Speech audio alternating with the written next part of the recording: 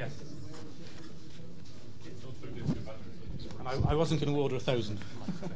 Oh, right, okay. Sorry.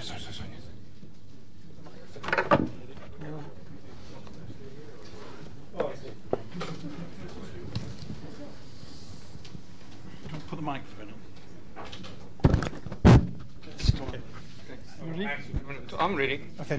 As I was saying, Hans needs no introduction. He's going to give us a talk on, I've got to get the title correctly, Proliferation of Non-Amateur Cubesats. He's then going to run on into a general IRU discussion forum.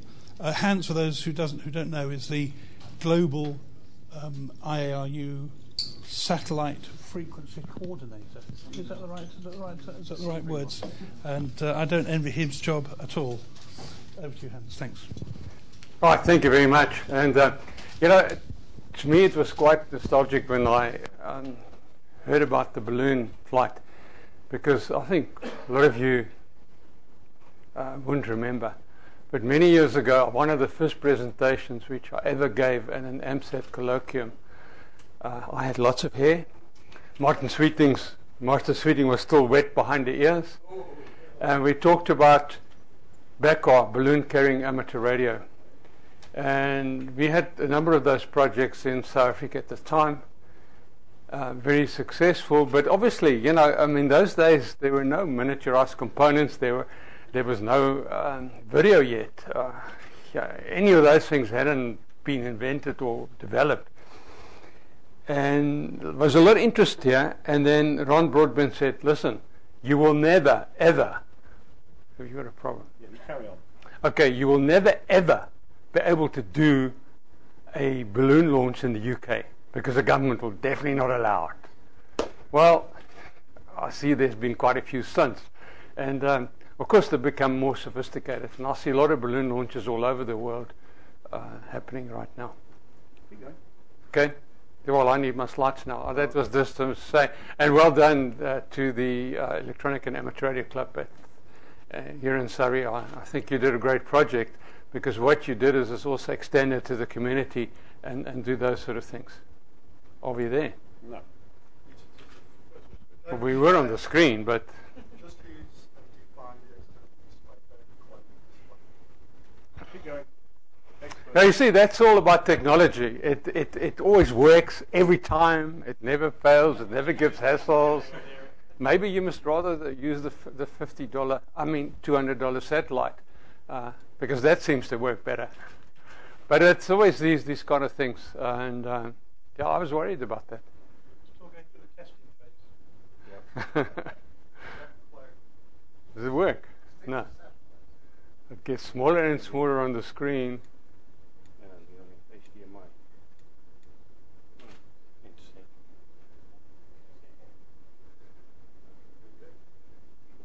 HDMI too. Yeah. Wait for it. Okay. Good. Done. Yeah, now you've got it, but I haven't got it. You look on the screen. That's very rude to talk like that. I'm supposed to talk to you guys. Okay, amateur radio. Don't know what happened, but that's not the slide that was supposed to start with. Okay, right. I'm going to talk about proliferation of non-amateur CubeSats and the impact that it has on amateur radio. If you just think about amateur radio and CubeSats, CubeSat projects at universities promote amateur radio. That was a general kind of message that we were giving the amateur radio community. And maybe it was true when the first few CubeSats were developed. But then, that's not generally been shown in practice. And I'm going to show you why. And it is a very worrying idea that we have now. Many of these projects are based on commercially acquired CubeSats with often no amateur radio involvement at all. They buy the CubeSat, they develop their science project, but nobody actually involved in the project has any idea about satellites, has any idea about RF, about radio technology at all. And that's really a problem, because they come to us and they say, please coordinate the frequency. We say, well, you have to be able to turn that satellite off if there's a problem. How? But don't ask me. I'm not developing the satellite. Amateur radio frequencies are the easy way out. And if you want a quick telemetry feedback, then ask radio amateurs. So there's a lot of interest, obviously, in university and other scientific organizations to use amateur frequencies because, A, you not only have an easy way of getting your frequencies, but you also have a huge community that will be only too keen to receive the signal as a challenge and feed you with the telemetry. So what do you want? I mean, it's the ideal world that we have created. But there are too many satellites and too few frequencies today. Amateur radio bands are being overcrowded by non-amateur satellites. I mean, QB50, Cubesats, orbiting PCB, you name them, there's a whole lot of new $50 satellite, $200 satellite. Are you going to change the name? All right, $50 satellite, I'll stick with that. I like the concept, by the way. Some include projects that may have application in amateur radio, and that's nice. And we always try to encourage that. To try and say, well, if you want as the coordinator, you want to use our frequencies, then make something that's of interest to the radio amateurs as well. Try and include something. Or maybe, what often happens is they launch this CubeSat, and if it's successful, many of them, of course, never actually make it. I won't tell you what I normally say when that happens. But many of them never make it. But those that do make it, after about a month or 2 months, you find the university people have lost interest. Now, if they could then turn that over into an amateur radio project, it would be far more of interest because at least you wouldn't be occupying those frequencies and just keep on sending the same telemetry over and over, which nobody is actually looking at and fulfilling no purpose. But that seldom happens. Many payloads are just of no interest to amateur radio. I mean, if we look at some of the payloads, and I know, the panel that coordinates frequencies, and we have people from the US, we have people from the UK, Germany, and I'll tell you a little bit about them later. And then we also have a guy in Japan. And the question we get asked every time when we get this request, say, but this is not amateur radio. Why aren't they in another band?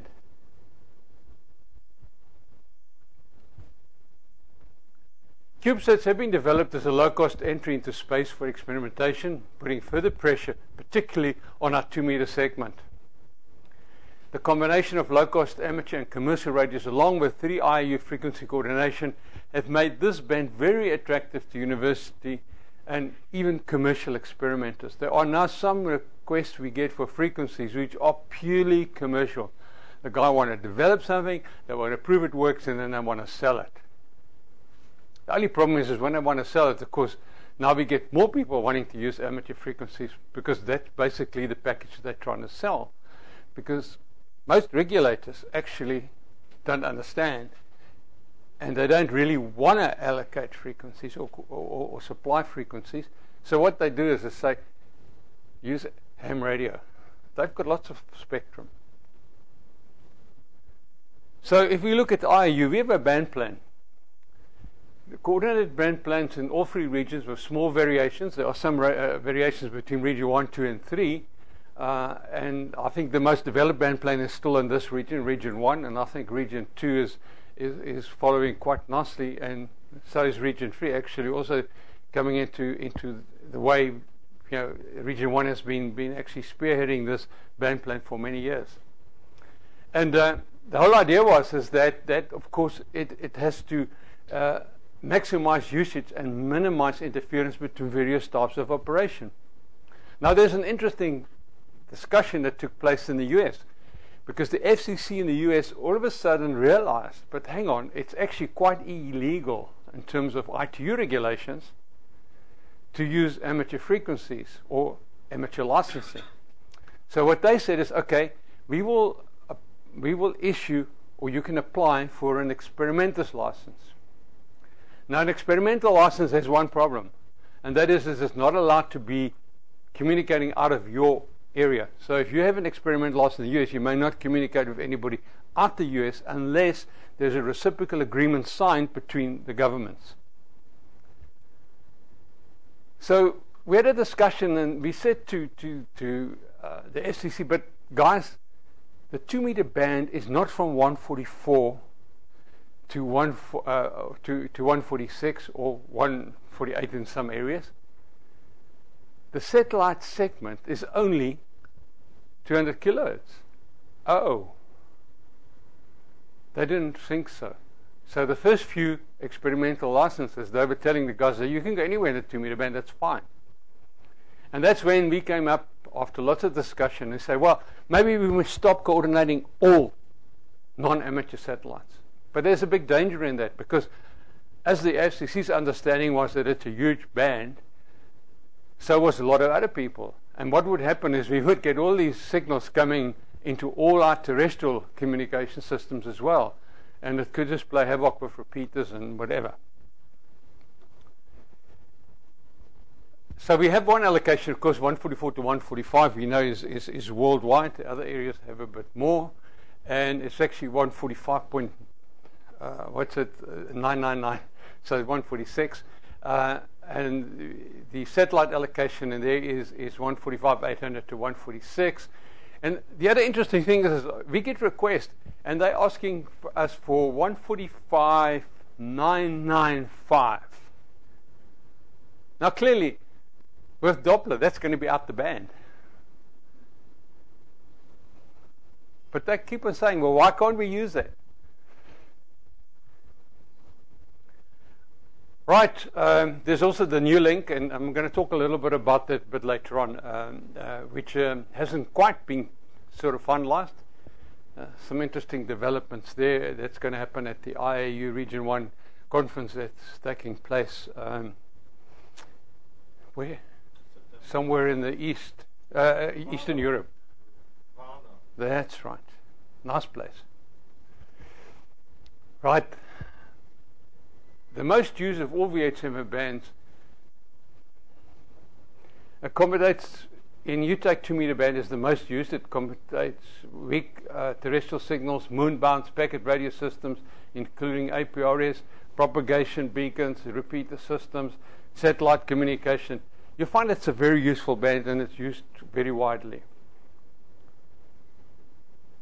Now I'm stuck here.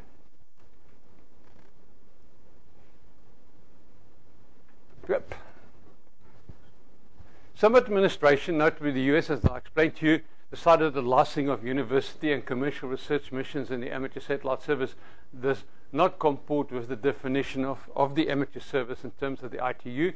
So instead of doing, instead of licensing is provided the experimental stations according to ART 27, despite they're having no status with regard to causing or harmful interference. And that's another thing. If a non-amateur satellite operates on amateur frequencies, they now sign a declaration with us to say, if they cause interference, we can demand them to switch off immediately.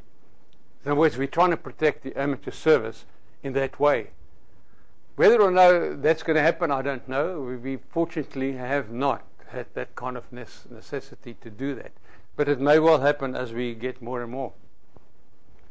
Right, so the IAU to the rescue. When the US administration changed their licensing policy, and many Cubesats originally coordinated as amateur satellite stations were already built and manifested for launch, we decided we will actually sort out their frequencies. Even if they use 2-meter uplinks or 2-meter downlinks, we will assist them in doing that, seeing a lot of these. They were quite in a problem, because when that regulation changed in the US, and it only applies to the US, the launch agency said, but hang on, unless you have a letter from the IAU that you are frequency coordinated, we will not manifest you on our launch. So there was a big scramble for one of the Ilana launches that was taking place within about 2 months after that decision was taken. They would have been denied their launch at all. And after consulting widely, a set of terms and conditions to accommodate experimental stations on a temporary basis was devised. And look at the word temporary, because we believe that ultimately the world needs to go back to the drawing board and look for frequency spectrum or spectrum for those experimental university commercial experimental satellites. They cannot live in the amateur band forever, because there are too many of them already. And it's just creating a bit of chaos. All right, so we hold the view all the time that non-amateur satellites, that are satellites missions inconsistent with radio regulations 1.5 and 1.57 should not be coordinated in the amateur service, in amateur service frequency bands. Therefore, the IU recommends that these CubeSat builders look at bands allocated to existing services appropriate for their mission rather than the 2-meter band. Now, there are other frequency bands within the ITU band plan that could be used for certain of these scientific missions. But hey, it's so easy. Just tell them to use the amateur bands. You don't have any more paperwork. It's plain sailing, and the administrations don't have to wreck their brains of how to facilitate this. So beginning of this month, we are no longer able to accept frequency coordination requests for experimental stations in the 2-meter band. However, we will continue to coordinate frequencies in the 2-meter band for satellites that carry true amateur radio payloads. Now, that also means is that, like some of those applications that we've made much earlier, like the QB50 set of CubeSats, we will still coordinate where we cannot convince them that they shouldn't be using the 2-meter uplink. As an interim solutions, we think, well, there's a 1260, 1270 megahertz band, but it's not actually being used. And why aren't we looking at using that particular unused spectrum, or hardly used spectrum, put it that way? As I said, it's not envisaged that coordination will set any precedents. We believe that we made it quite clear. And we're also actively participating, or the IU is, in discussions to find solutions to the problem. And there are some discussions going to take place at WRC 15, but it may not be until the following one, because there is no particular agenda item at the moment. So we still provide coordination at 2-meter band to the best of our ability for experimental CubeSats that are already designed and built. So therefore, you know, we don't expect people to scrap that, but we'll try and encourage them where possible to change. Some of them are frequency agile enough to swap around. Some not. And and that frequency coordination application form is fully completed and signed by the licensee or authorized representative for experimental license and payloads. Now, the terms and conditions are that the licensee agrees the following conditions, and you can see there's a whole lot of conditions. And basically the main condition is, and I'm not going to read for all of those, but the main condition is basically is that it may not cause interference to any other coordinated satellite and no amateur radio ground operation. Or, yeah.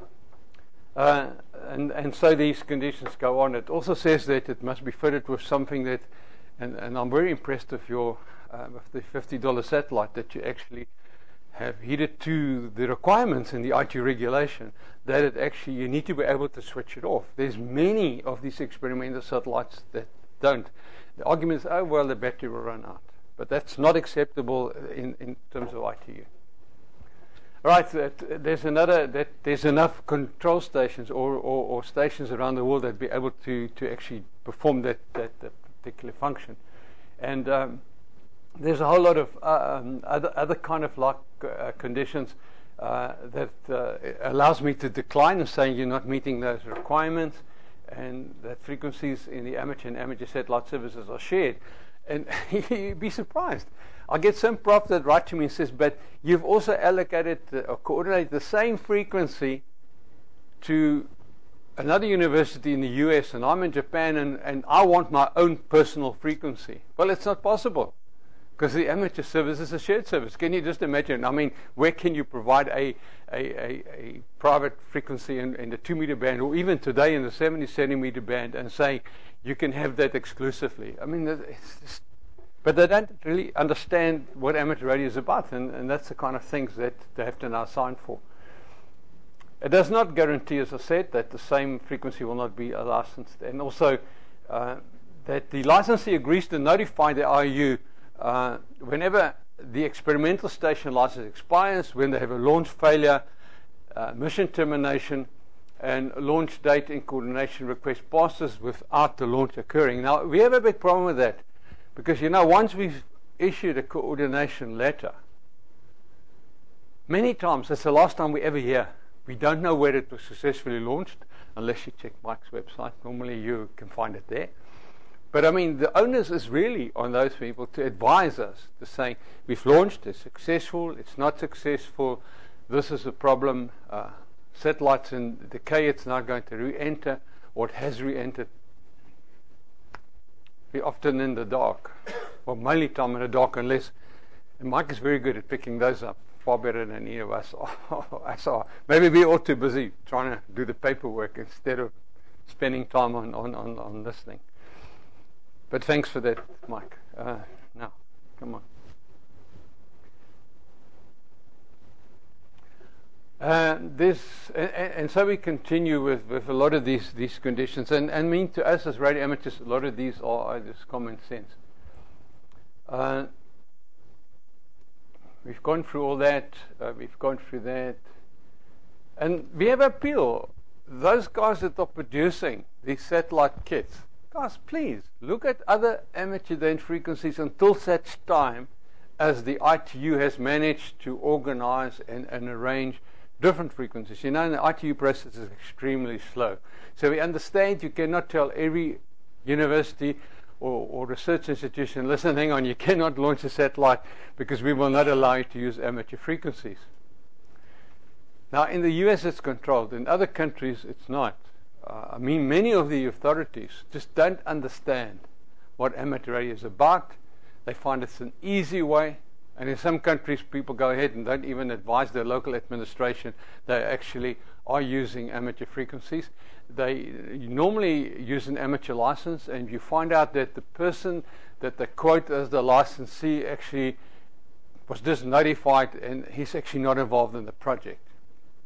So our appeal is to those guys that produce these commercial kits. Look at other frequencies.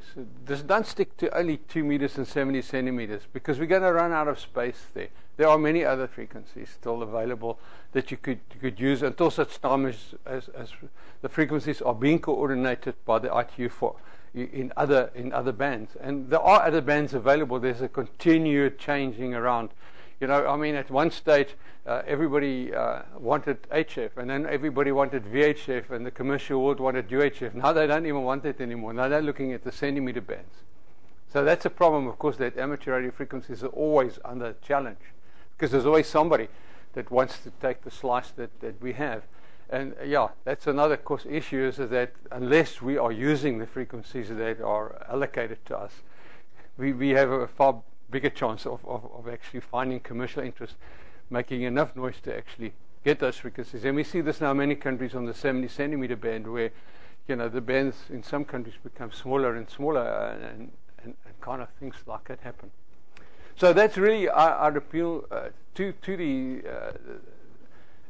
and also we encourage customers to work with AMSAT groups and national amateur radio societies. In other words, if a university wants to build to do a scientific project on a CubeSat, trying to involve the local amateur radio amateurs or the local society in that, because you may get expertise that you haven't got. So team up with your scientists that want to do their payload of growing seeds or growing flowers on a satellite and send down some telemetry. Team up with the local amateur radio group.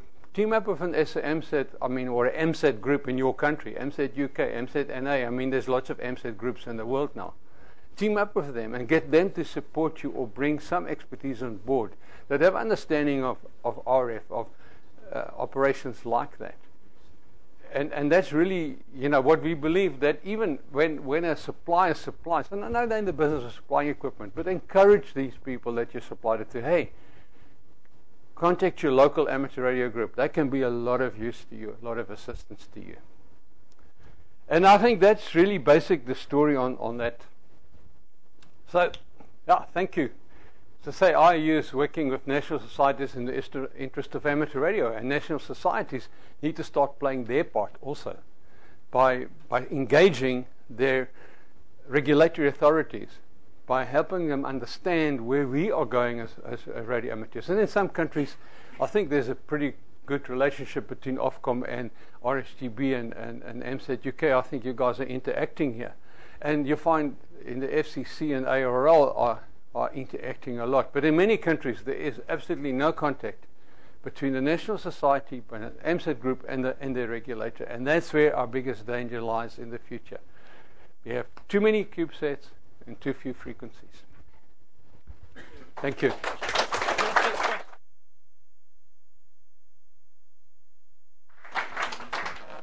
Thanks, Hans. It's going to be a tough nut to crush, but it's not a new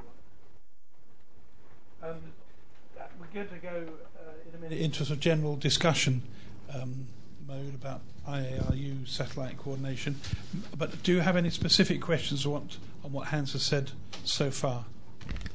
It must be on the... Yeah, I'll go and get that one. None for the floor. We'll go to the internet, excuse me. While Jim is going there, our next discussion is just an open discussion on that. And I'd just like to just say thank you to the team that supports me. And some of them are here. Mike is here today. Thank you very much, Mike. And Graham is here today. And the other guys, maybe they're watching.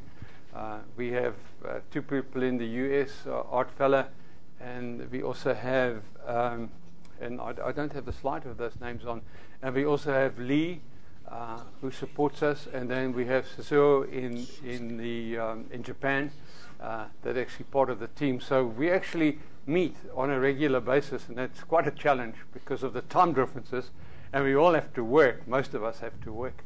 So, you know, it was very good in the old days when we only had European-based participation in the US because we could do it at night because the time zones are about the same. But now we have a problem that we have to do it midday to accommodate both US and to accommodate Japan at a reasonable time. So the US complains because it's at 7 or 8 o'clock in the morning. Japan it's 8 o'clock, 9 o'clock at night, and for us in the UK, in Germany, it is like in the middle of the day, so it's lunchtime or whatever. And of course, one of the guys I didn't mention was Graham, and he plays a very important part. I'm here now, so Okay. There are three questions. The last one first, if I may. Have you got any examples of what you might describe as the good practice that you'd like to see introduced? Recent examples? I think there are good practices in some of the organizations that do that. I mean, we've learned about a good practice today from the $50 satellite, which understands that you need to be able to control the satellite and be able to switch it off should something go wrong. And we have those good practices. We also have a good practice in some organizations say, well, we only have an interest for 6 weeks or 8 or 2 months or 3 months, but we will include a way in making it more attractive or include a transponder, and we've seen a couple of those. I think that maybe the other good practice is that some of these institutions are starting to understand better. They realize they're actually squatting, if you like, on amateur frequencies. They shouldn't be there.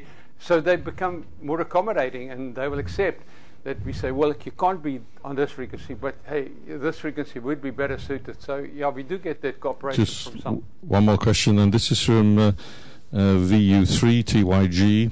He's saying we are seeing commercial startups using amateur frequencies for uplinks and telemetry. Do you think approving such requests will risk us losing frequencies? And just to finish off, several people would like to thank you for your presentation. Well, thank to all the people that have been watching. Maybe they can see the picture better than I can. I still have this black screen in front of me. I hope somebody's going to fix it so I can use my laptop tonight. It is a danger, and that's why we make it quite clear in every non-amateur application on our letter saying, yes, we have coordinated the frequency there and there. We also tell them what we expect them to do, and we say, well, in terms of the ITU regulations, number one, you know, the different ones, you are not strictly speaking in terms of the ITU permitted to use amateur frequencies, so therefore you need to discuss this with your regulator. So what we're doing is we're sending those people back to their own regulators. Whether they ever do, we don't know, because we all a voluntary organization. So if you get like 30, 40 requests some months, you can't just follow up too much on that, unfortunately.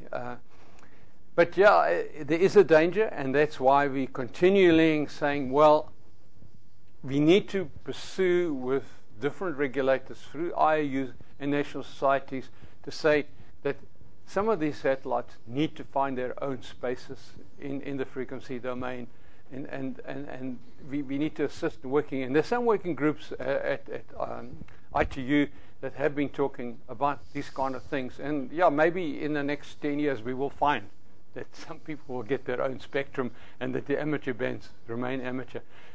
Yeah, in some countries the regulators take action. I remember the time that, what was it, the watch people, they wanted to launch some stuff, and that actually, one of the governments involved in that, she stopped it and said, no, that's not going to happen on amateur frequencies.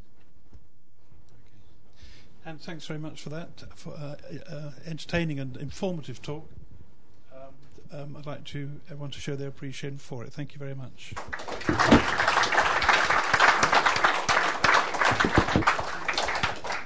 We'll now go on for this